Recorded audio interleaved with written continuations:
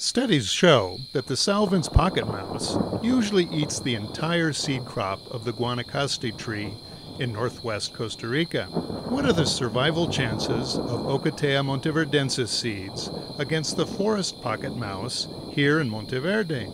Against the gold standard of corn, little interest is paid by both young and old mice to the Ocotea seeds. This young mouse thinks he hit the jackpot as he stuffs his cheek pouches with corn.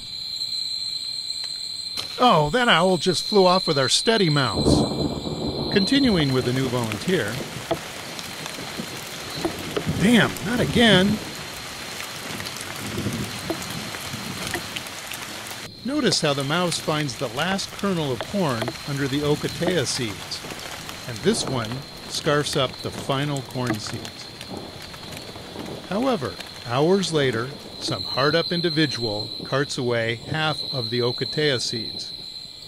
By the end of the night, nothing remains.